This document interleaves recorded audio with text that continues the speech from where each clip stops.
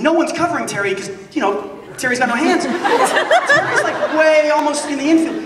The guy then whizzes the ball, and it's going, man, it's going. It's like a movie, slow motion. Everyone's watching this ball fly.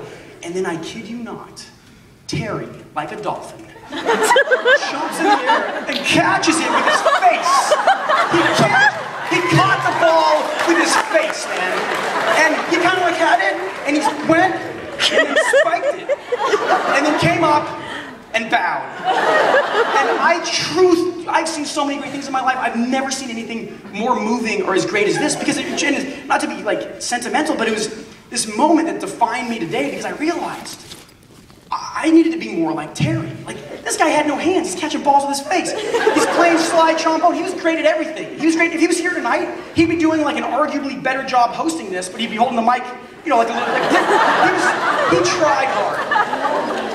And that was something that at that point I never really did. And, you know, you guys are college students. I encourage you, you know, to try hard like Terry.